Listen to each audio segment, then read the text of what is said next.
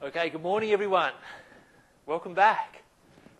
Welcome back to Vector Calculus. Now, in today's lecture, we're going to finish off our section on line integrals. Okay, in the previous lectures, we've looked at what a line integral is and its calculations, some of the applications. We've also looked at the so-called fundamental theorem of line integrals for gradient fields. And today, the last section in this topic is called Green's theorem. And I've put in brackets there Green's theorem in the plane because Green's theorem is a special case of another more general theorem called Stokes's theorem. Okay, and this is not necessarily in the plane. Okay, so what is Green's theorem and how is it useful?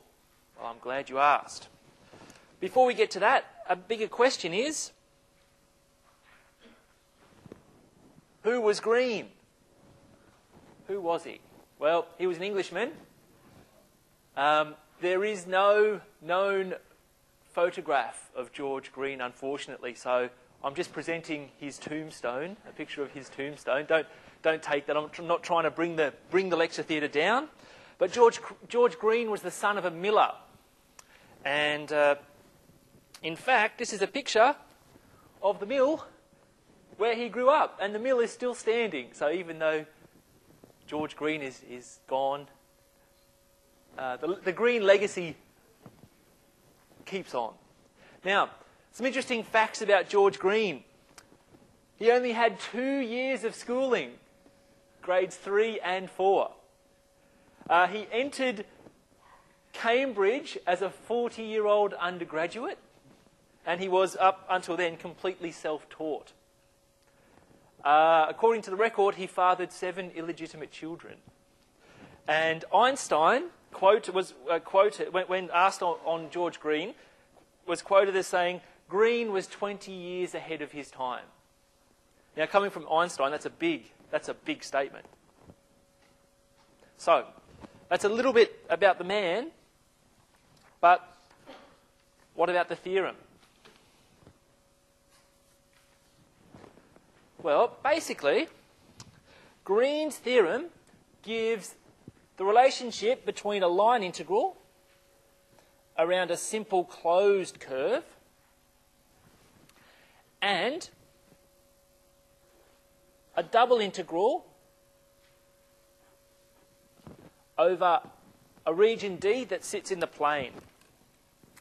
And in particular, what's the relationship between D and C? Well, C is the boundary, or it bounds the two-dimensional set D.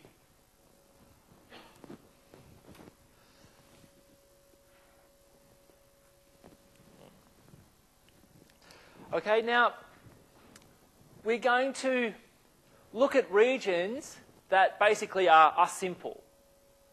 Okay, now there's 3 curves here.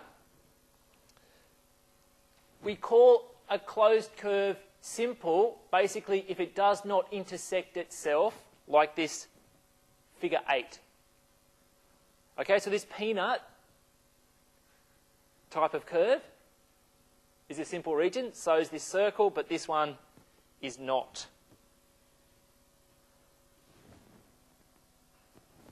Okay. Now,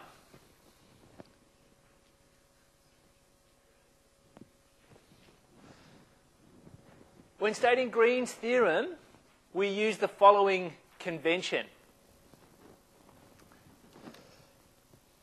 The positive orientation of a curve C refers to a single counterclockwise or anti-clockwise traversal of the curve C. And we denote that positive orientation by C+.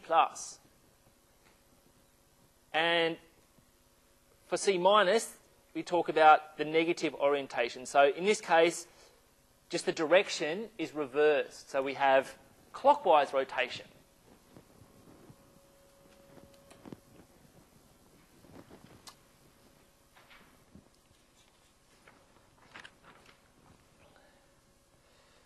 Now, for Green's theorem, if our curve C is, say, parameterized, then a good way of setting things up is to always remember that the region D lies on the left, or your left, as you would walk around the path C. Okay? So, to correctly apply Green's theorem, always set up your parameterization and your orientation such that if you walk around the boundary of your two-dimensional region, the region is always on your left. Now, this is a very simple picture, but it starts getting more complicated when you have a region that has holes in it. Okay? And we'll have a look at that a bit later. Okay? Okay, so what is Green's theorem? Well, there are two kinds. And basically, Green's theorem is one of the fundamental theorems of vector calculus. It's a huge theorem. Okay? Now, let's just look at it here. I've said here that, or I've asked the question, is there a connection between double integrals and line integrals? And yes, Green's theorem does give you that connection. But there's a lot more going on than just that connection, as we'll see. Okay? All right. So, let curly D be a simple region and curly C be its boundary. Okay? If the components of this vector field in the plane are continuously differentiable, I guess that should be a curly D there, but you get the idea. Then, the line integral around the closed curve, C, with positive orientation, is equal to the double integral over curly D of this function here. Okay, so you can see I've written the line integral a couple of different ways. And here we have a double integral. Okay, so what's the connection? Well, because C is a closed curve, curly C, this here is the line integral, right, around C. This here is a double integral of the scalar curl of F. Okay, so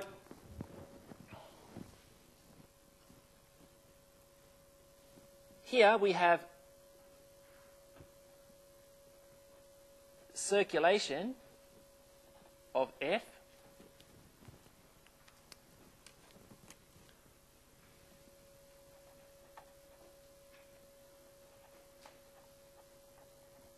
around C. And here, this is just the scalar curl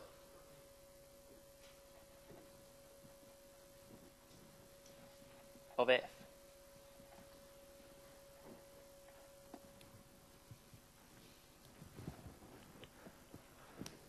Now, we both know that curl and circulation have to do with swirling and rotations.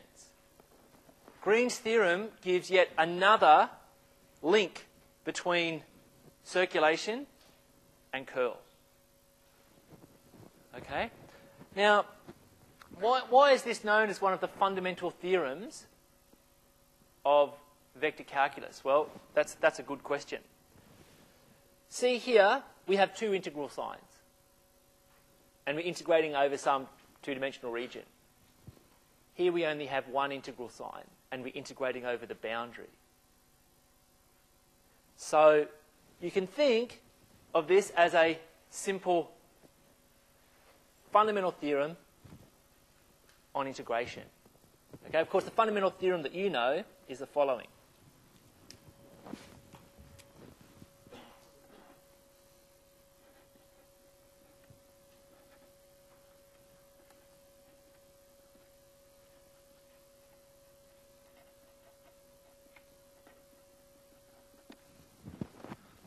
Now, let's just compare for a second. Here we have one integral over a region, the interval AB. Here we have one less integral, no integrals. And we're just interested in the boundary of the interval AB. Okay?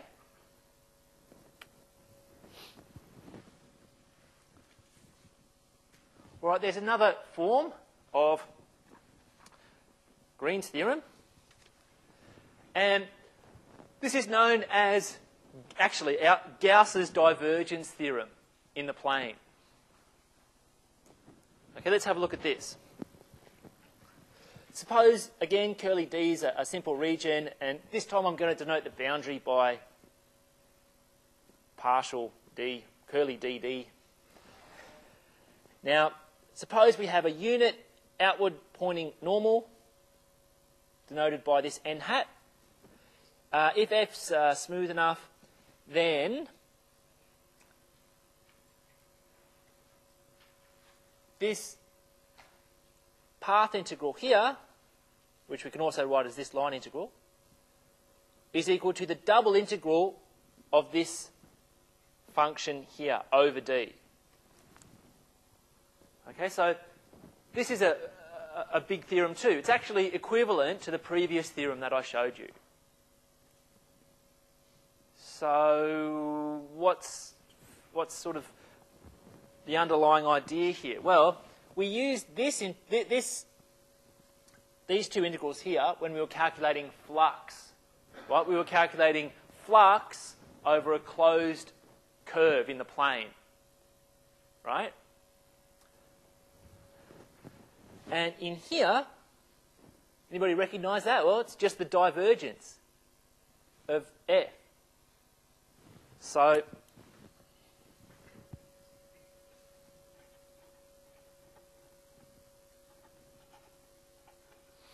also known as Gauss's divergence theorem in the plane.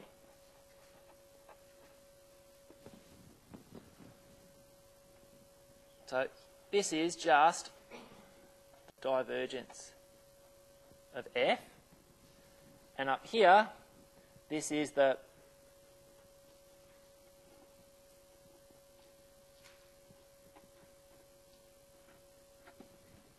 flux of f over the closed curve, which is the boundary of D.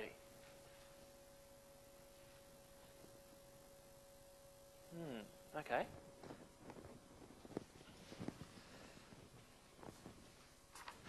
All right, so like I said, these two theorems not only give a connection between line integrals and double integrals, but they also give a connection between circulation and curl and flux and divergence. Okay? And the two theorems are actually equivalent. I'll show you how that works in a minute. All right, so let's actually do a problem and see how it all works.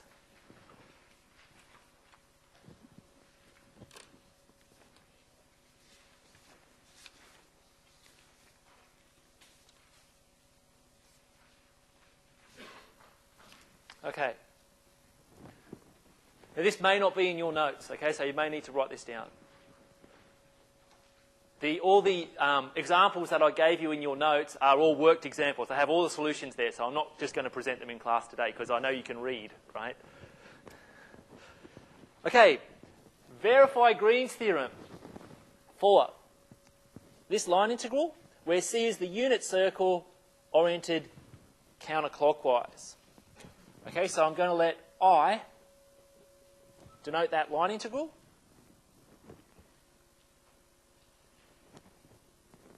And what it means when they say verify Green's theorem, they mean basically compute the line integral, compute the double integral in Green's theorem, and then show that they're equal.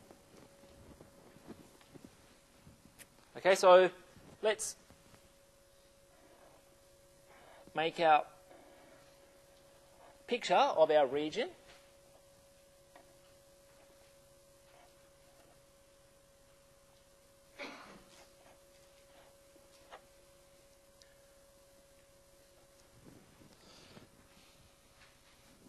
So you can see here, our region is pretty simple. It will satisfy the conditions of Green's theorem. Okay, and by when I say Green's theorem, I mean the first theorem that I presented. Okay, because that's what I'm going to use to verify this particular example. Okay, so let's parameterize our curve, curly C.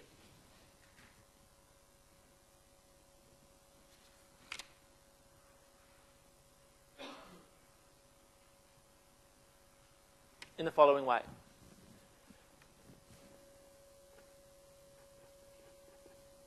So a natural parameterization is just cos t sine t because we've got the unit circle. But up here we've got the differentials. So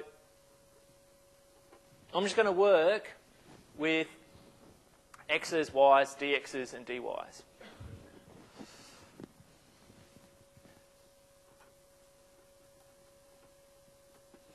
Okay, so we have the positive orientation.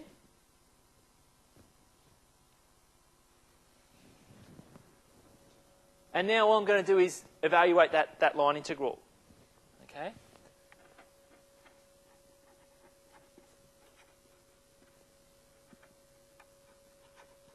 So along the parameterization, dx is minus sine t dt, and dy is cos t dt. And now essentially all I'm going to do is substitute into the line integral and work things out.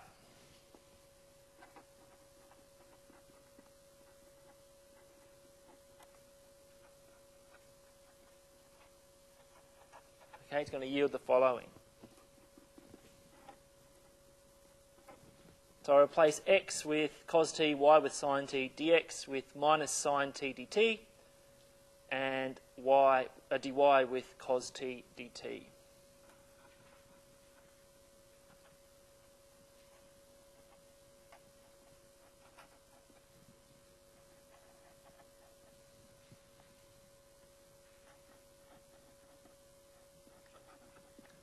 Okay, so I can clean those up, and I'll get down to something like this.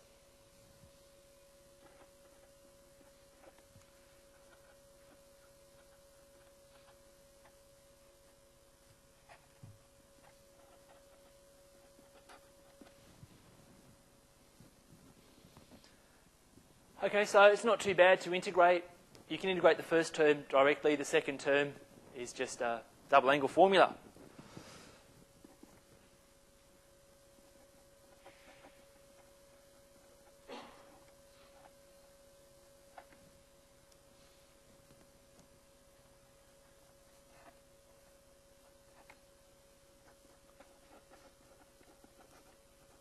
Okay, so if I integrate here and sub in here,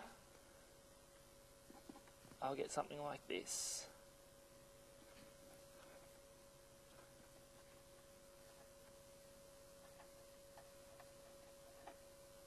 Oop, 2 pi. Okay, so I get pi there. So I've done this just the traditional way where you would evaluate a line integral. Nothing too fancy. But now let's actually go back and employ, I'll put this back up in a second, employ this part. Let's actually work this out and see if we get equality. See if we get pi.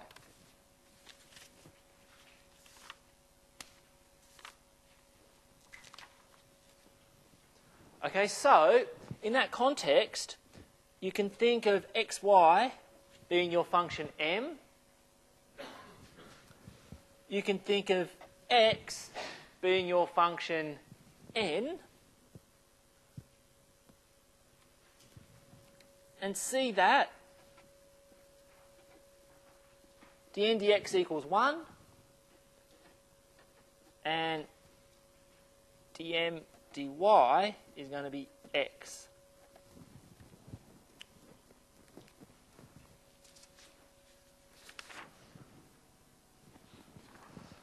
Okay, so all we do is take those derivatives, put them in here, and integrate over the region.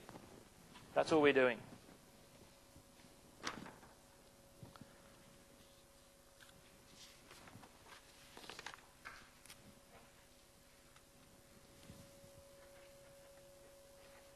Now the first thing we need to do is, of course, describe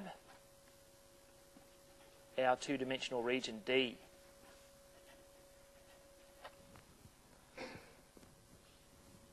Okay, so if I sub in for my partials, I'll get something like that.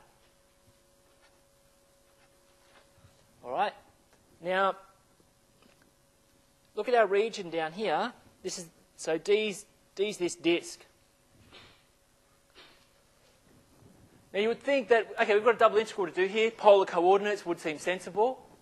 So let's describe the disk in terms of polars. It's not difficult.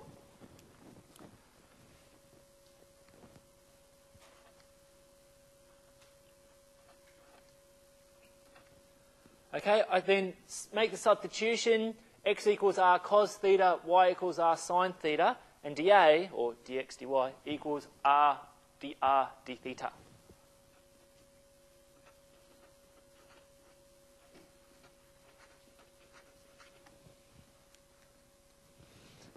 Okay, so I've transferred to polar coordinates now.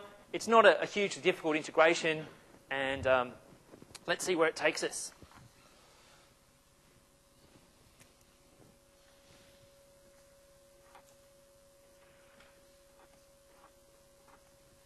So we're going to get something like r squared. Oops, r minus r squared cos theta dr d theta. Integrate, and then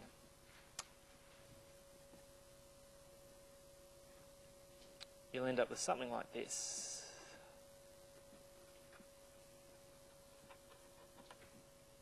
Oops, r cubed. Okay, so if you sub in r equals 1 and r equals 0, get down to something like this. Okay, now I'll leave you to integrate that. And lo and behold, you will get pi. So this is the same answer that we got just by evaluating the line integral. So they give us the same answer. We're happy about that. So we're, maybe Green's theorem it holds in like we would want it to hold, but let's actually find out. Let's see.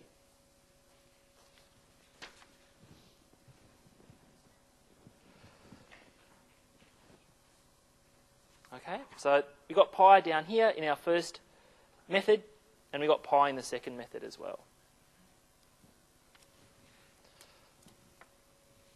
Here's an example.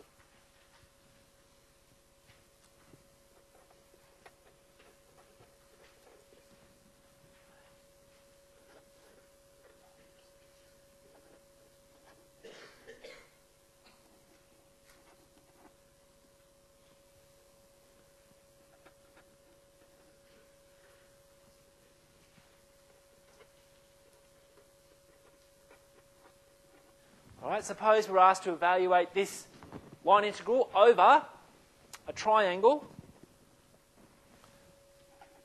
that's bounded by the following lines. X equals 0, x plus y equals 1, and y equals 0.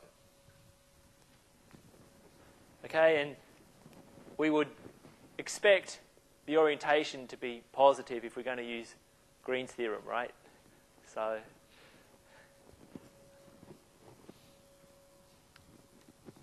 okay, so best thing to do is draw a picture.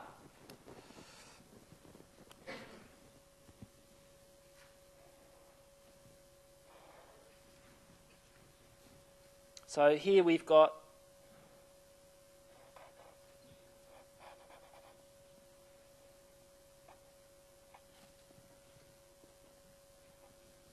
our triangle bounding our region. Okay, this is going to be the line y equals 1 minus x.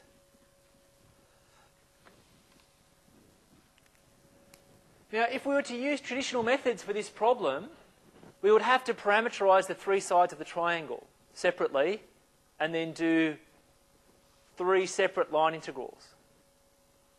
So that's very time consuming. If we had a square or a rectangle up there, then we'd have to do 4 parameterizations. Parameterize each side and do a line integral over each side. Green's theorem gives us the power to simplify these calculations by changing it to a double integral.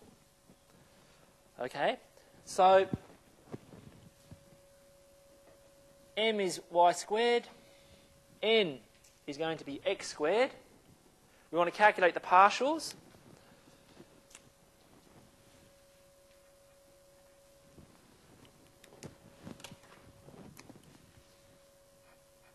All right.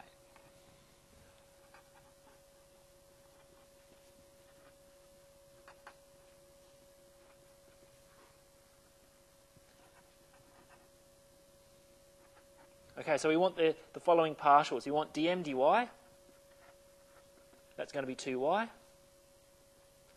And dn dx is going to be 2x.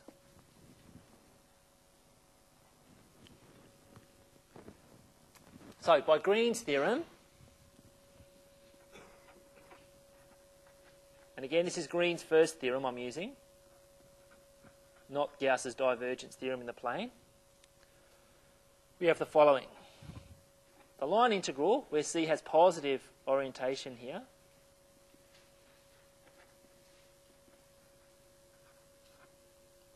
it's the double integral of dn dx minus dm dy over our two-dimensional region. Okay, so if we sub in here and here,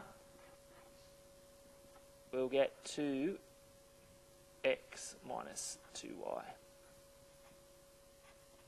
dA. So now we've reduced the analysis of our problem down to a double integral. It's not difficult to integrate.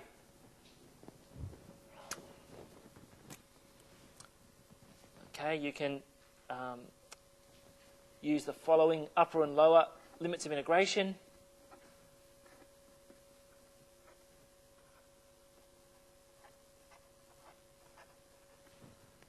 Okay, so essentially I'm using 2 parallel lines that are vertical and 2 non-parallel lines to bound y.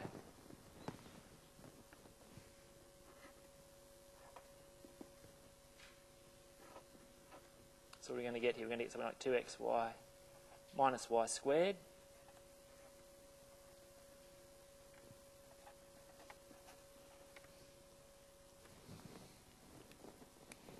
Okay, if we sub this in,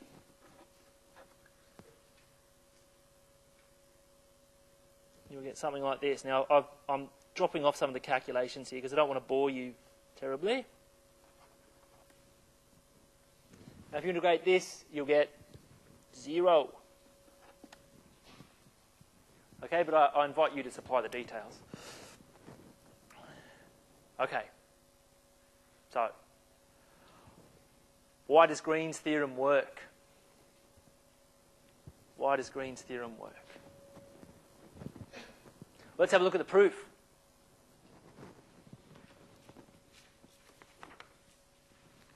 Now, the proof of... Anyone still going with this?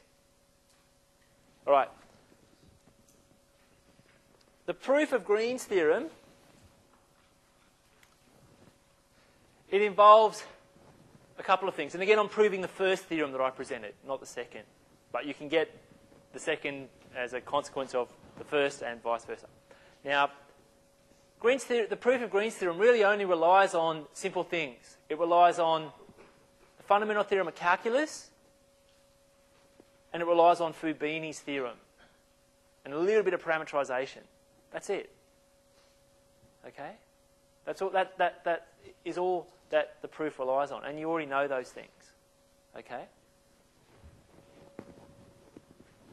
All right, so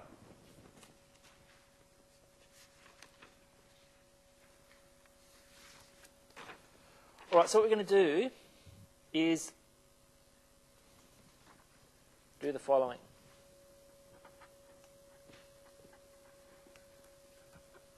Now, there's two identities really to be, or two equations to show hold. Yeah, that'll do.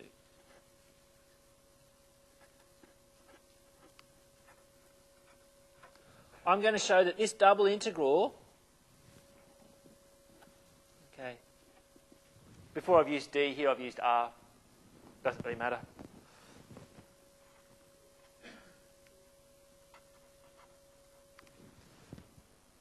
I'm going to show that the double integral, negative of the double integral of dm dy over the rectangle is equal to this line integral. Okay, now here, don't get confused. What I really mean here is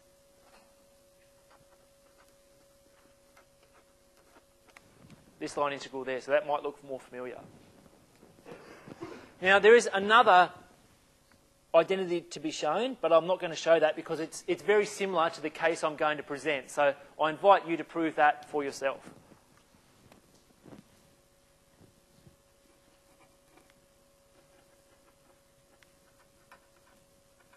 So the case showing the following.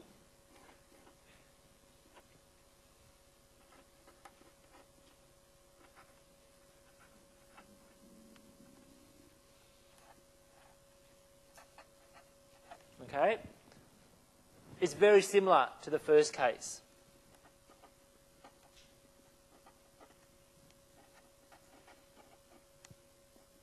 So I'm going to omit that.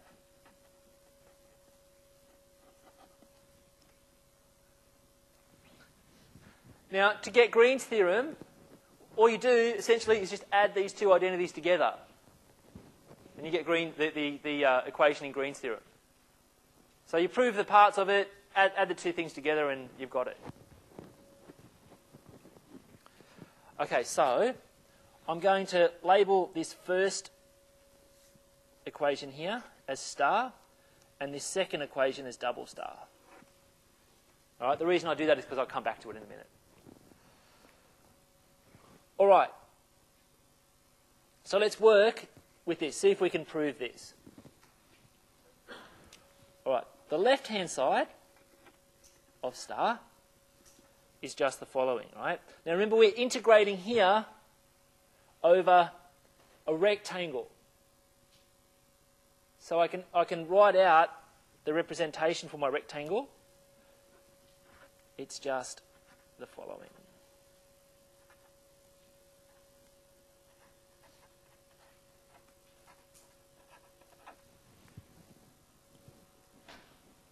Now, we know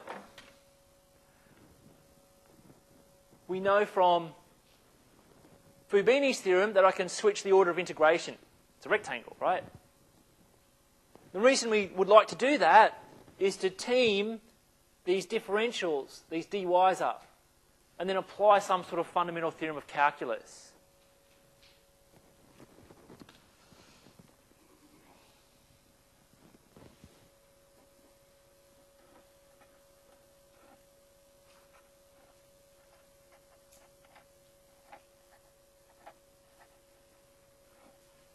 Okay, so there I've used Fubini's theorem.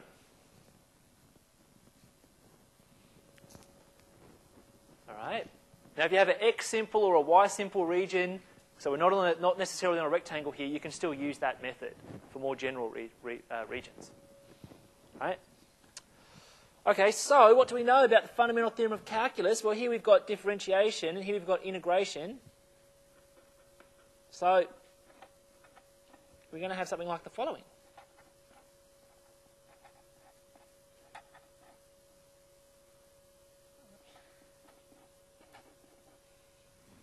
Okay? All right, so we stop there. What we're going to do now is work on the line integral around the boundary of the rectangle and show that it's actually equal to that bottom line.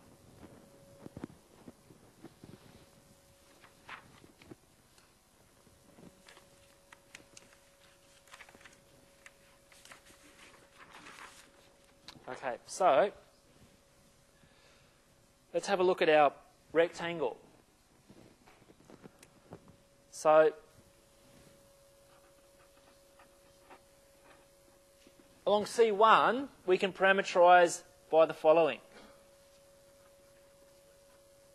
Notice that along C1, the y value is constant, right? And x can be parameterized between A and B.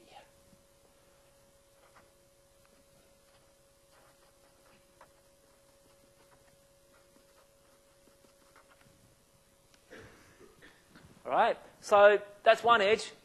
Now all we do is go along the other edges in the specified direction.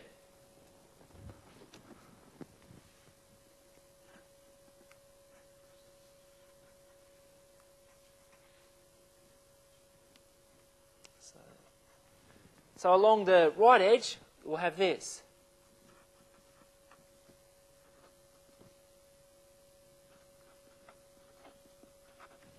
All right, similarly on the top edge.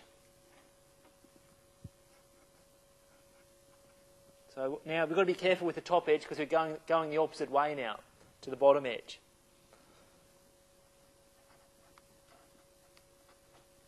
So now it's from x equals b to x equals a.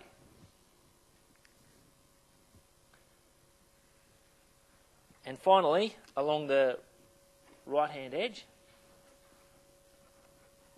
so what's that? We've got x is a constant and y. Y equals d to y equals c. All right, so we've got our parameterizations.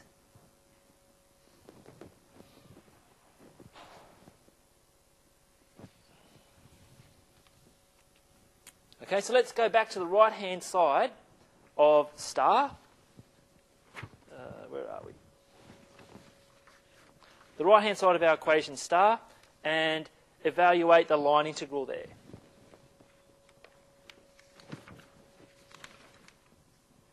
Here it is, it's under here.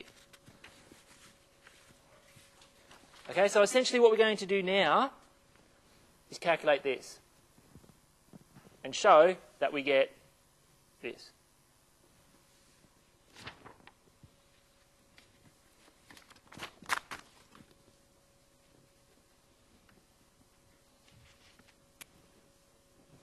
So the right-hand side of star is just the following.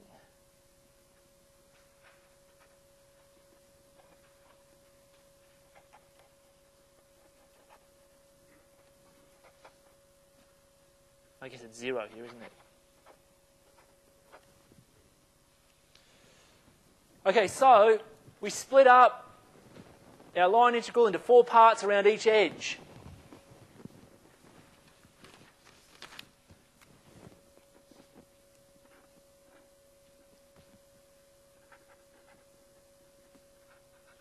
Okay, blah, blah, blah, up to C4.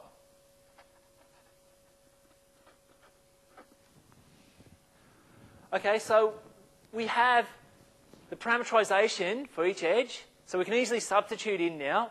All we need are the differentials.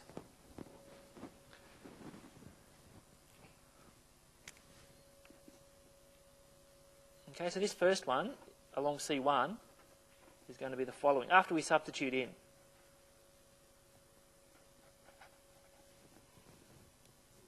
Okay? Along the edge C2, we're going to get 0. Along the edge C4, we're going to get 0. But the edge C1 and C3 are the interesting ones. Now here we've reversed the direction. Okay, so these two are the non-trivial parts here. Now, we can, of course, reverse our integration there.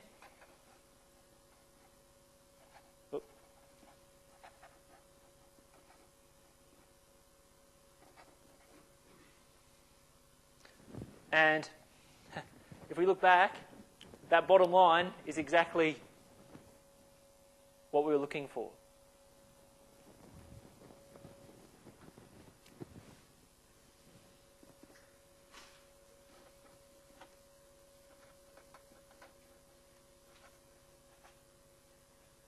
All right? So, I won't bore you with the details for finding or proving double star. You should do that. You should do that. I invite you to do that. Okay? So once you have star and double star, just add them together to get Green's theorem. Okay? So we have that and this are the same.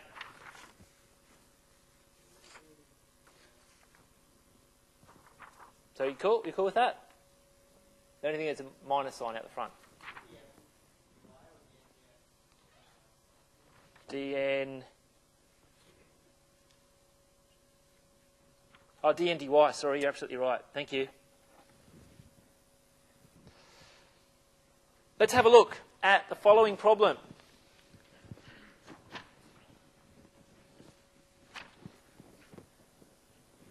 Evaluate the following line integral over a horseshoe.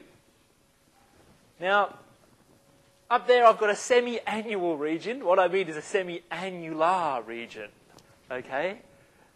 It sort of looks like this line integral happens twice a year, but semi-annular.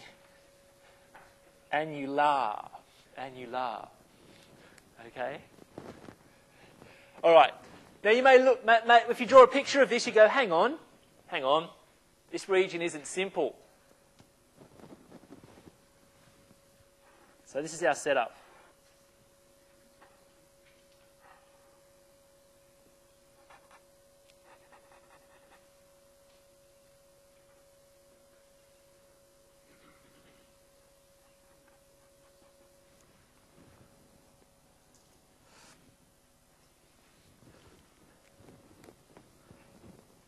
Well, Green's theorem, in practice, applies to a whole bunch of regions. Okay? If it's not a simple region, then we can always, well, for this context, we can always make it a simple region by slicing or by what's known as excising, which is just cutting out and removing parts of it. Okay? So let's have a look here and see how to solve this problem. So let's let m be y squared and n be 3xy. We're going to apply Green's theorem.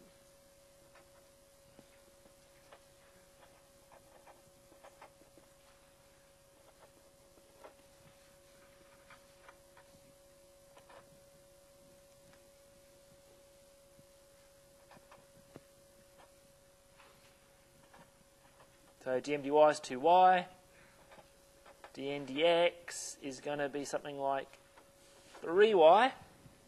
So let's apply Green's theorem. Obviously, we need the right orientation.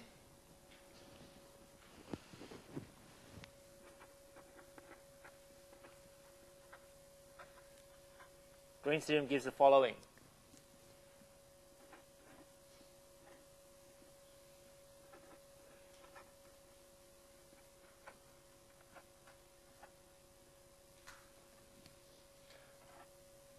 Okay, it's going to be the double integral of this minus this.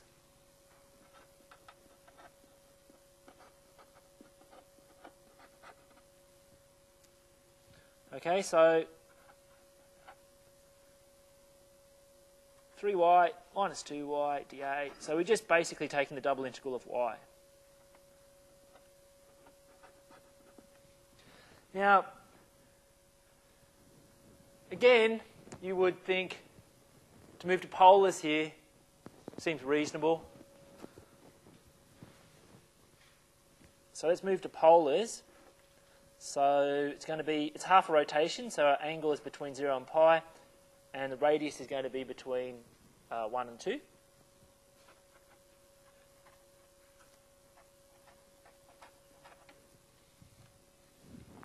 Okay, so basically it comes down to a double integral in polars. Not too bad. So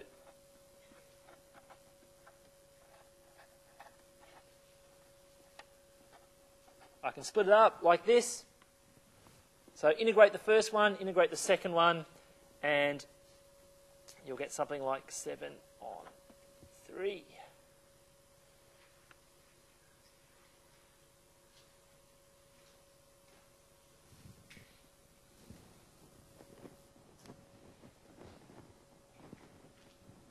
Okay, so that example is quite mechanical. All we're doing here is setting it up, looking to ensure that Green's theorem holds, and then basically doing a double integral. Now, you can, of course, go the other way.